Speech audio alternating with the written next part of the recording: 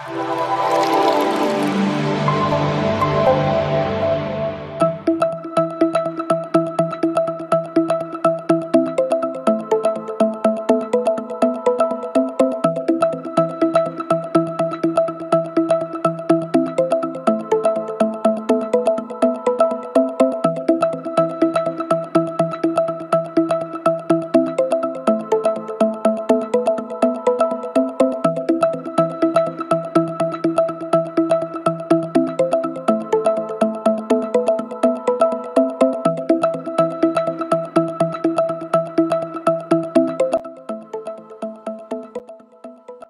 morning from every side of the world you are.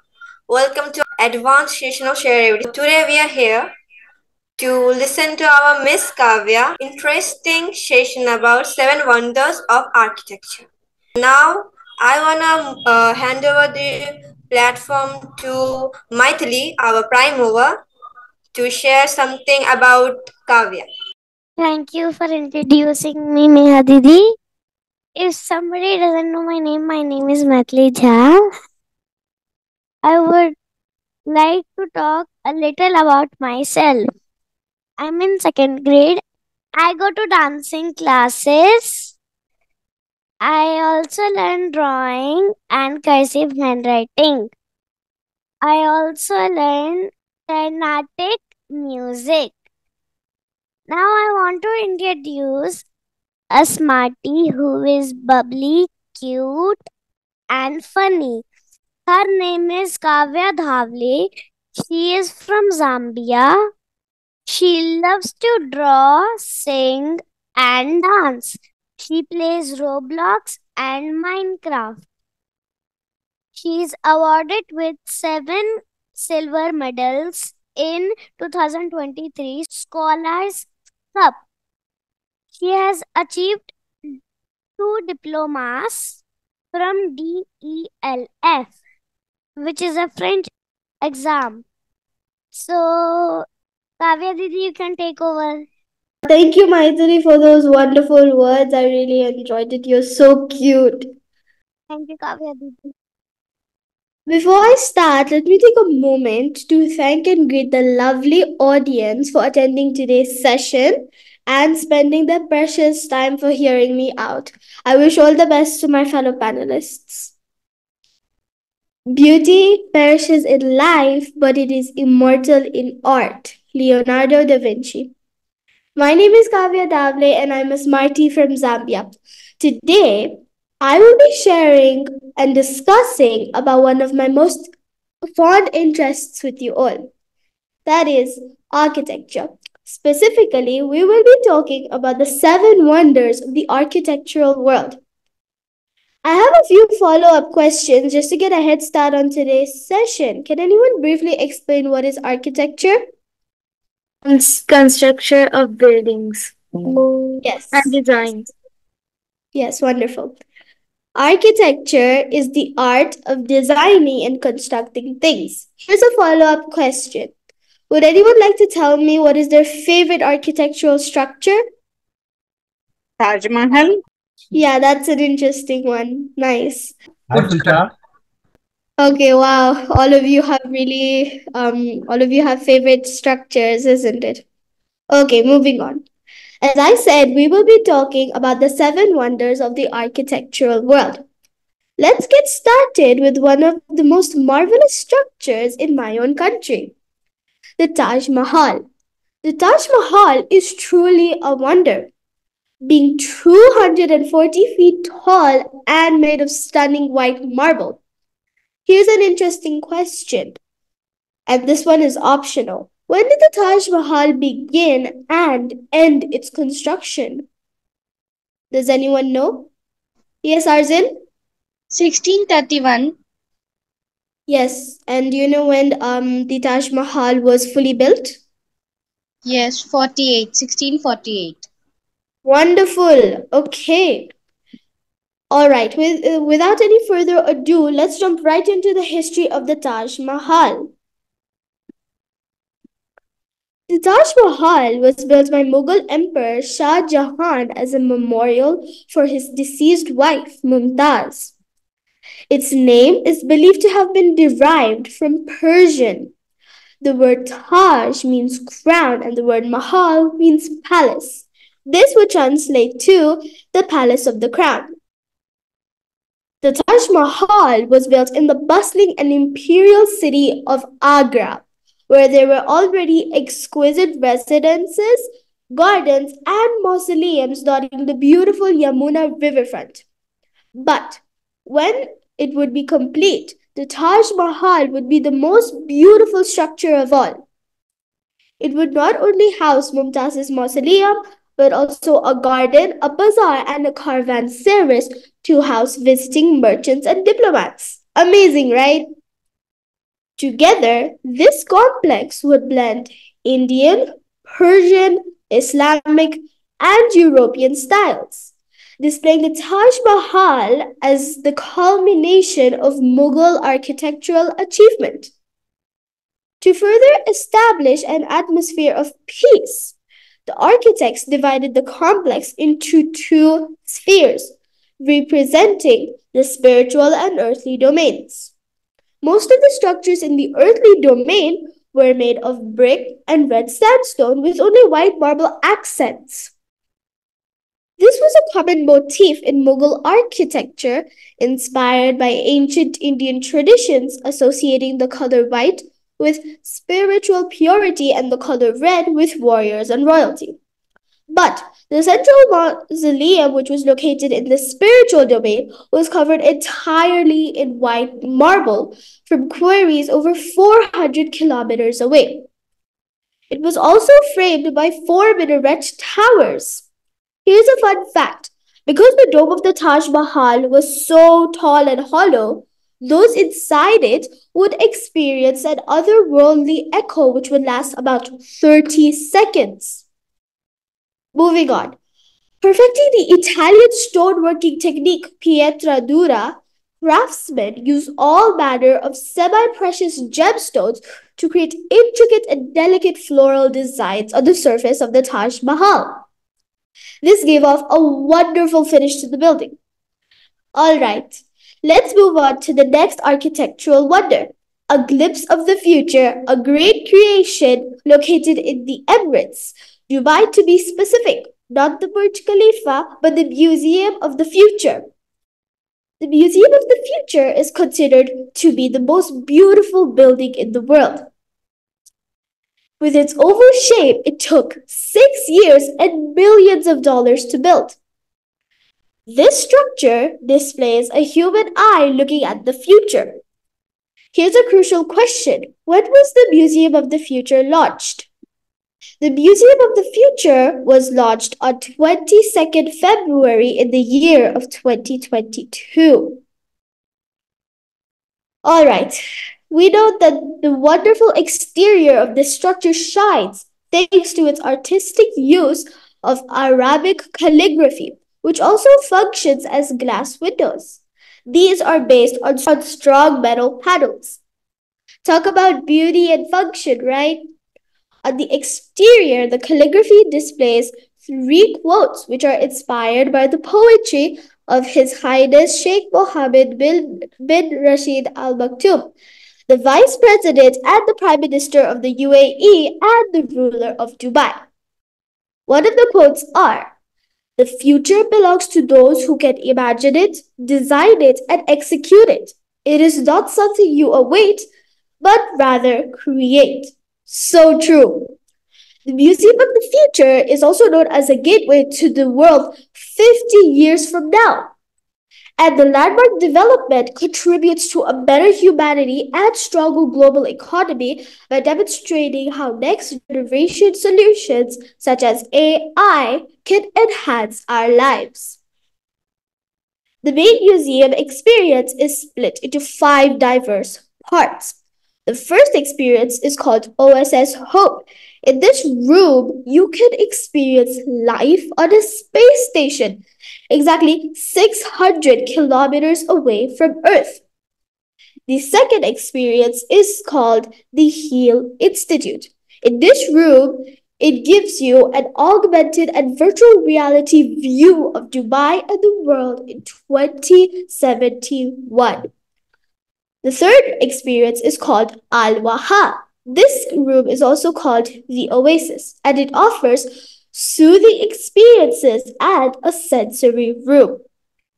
The fourth experience is called Tomorrow Today. In this room, you can learn and view about the futuristic technologies that already exist today. The fifth and final experience is called Future Heroes. This experience is designed specifically for 3 to 10-year-old children, and it's an interactive play space designed to inspire children through missions and games.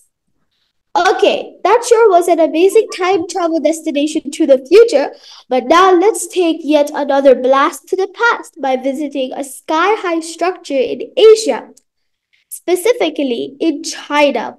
This structure is named the Great Wall of China. This great structure was built over several centuries while various Chinese dynasties were ruling. This means that it was not built at once, but shortly over various rulers were ruling. The most famous part of this structure was built during the Ming Dynasty, that is, from 1368 to 1644. Its main purpose was to protect China from invasions and raids from nomadic tribes from the north, such as the Mongols. The wall stretches over 13,170 miles, making it one of the longest man-made structures ever built. The Great Wall was obviously constructed using a variety of materials, such as stone, brick, tamped earth, and wood.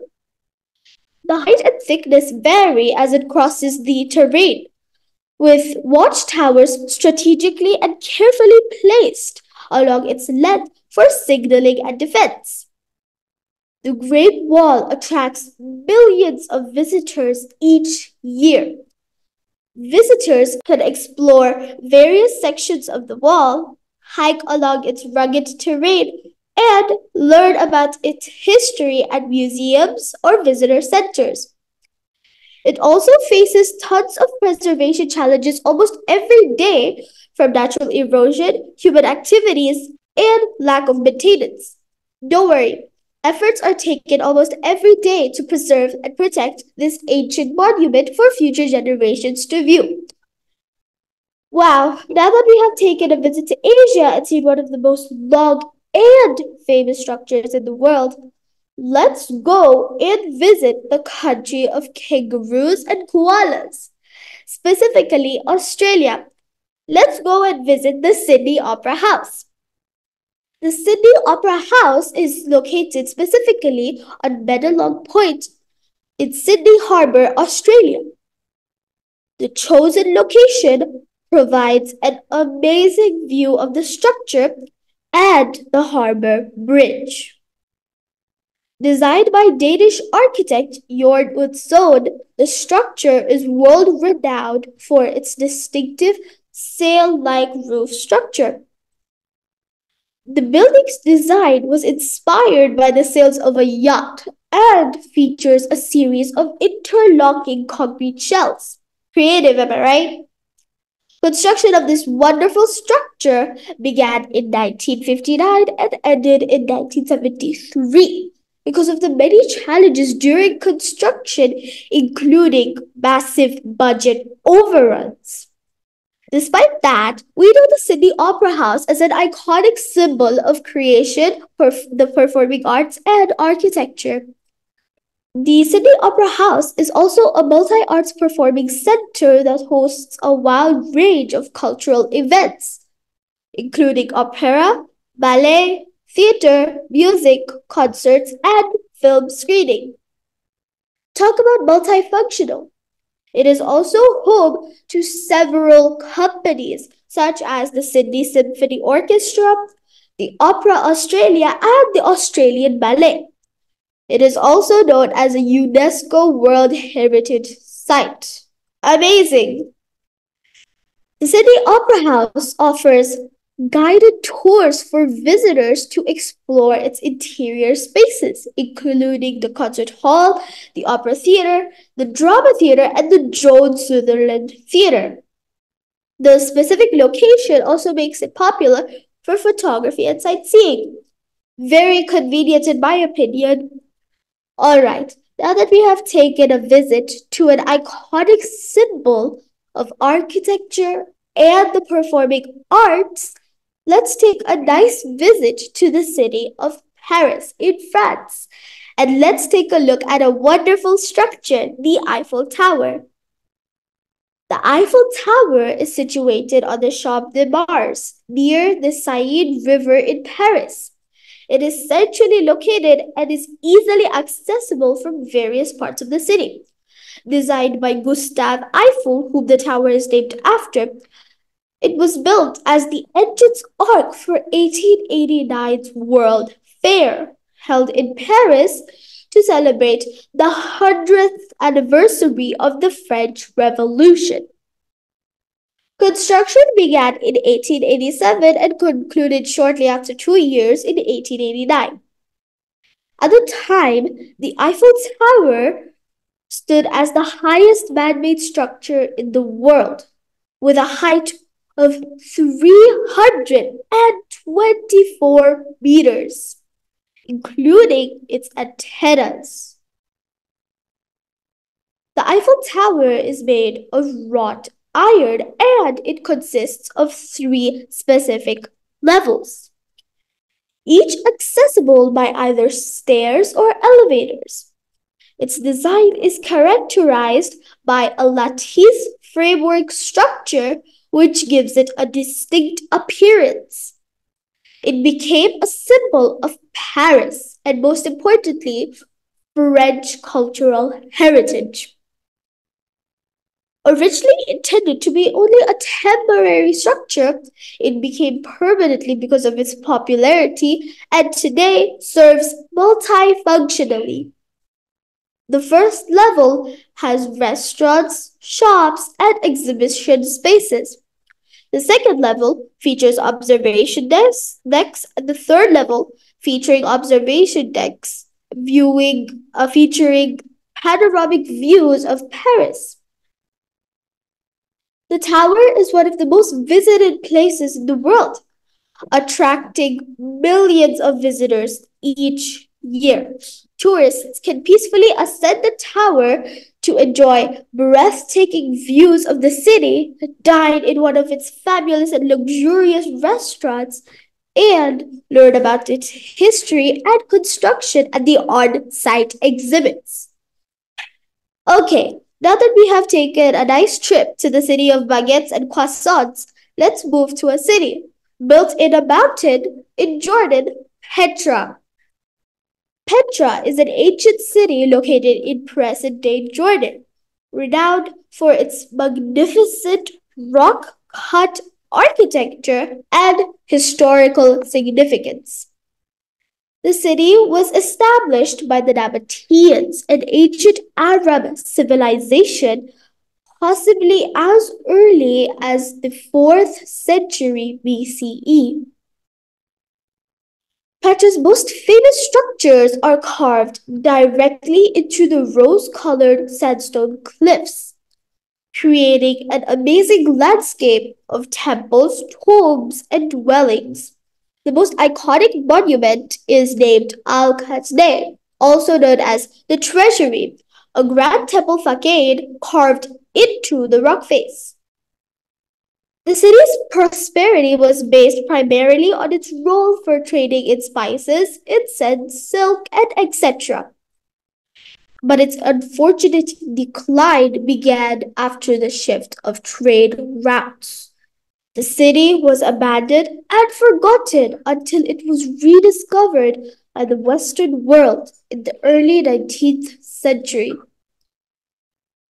Fortunately, it was also established as a UNESCO World Heritage Site in 1985 due to its significance in history and archaeology. The city still stands as an iconic symbol of the past, displaying a true creation of architecture and art in human history. All right, let's move on to a more modern structure and unfortunately our last structure, the Empire State Building. The Empire State Building is an awesome skyscraper located in the marvelous city of New York. It is also specifically located in Midtown Manhattan.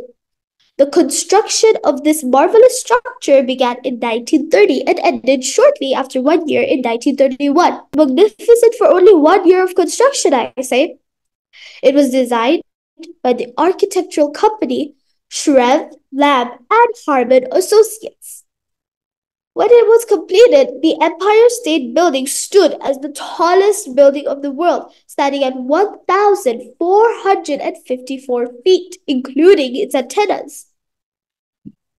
It has two observation decks, one on the 86th floor and another on the 102nd floor. Offer an amazing view of New York City and are very popular tourist attractions. The Empire State Building is an icon and an important symbol of New York City and is associated with the amazing skyline of the wonderful city.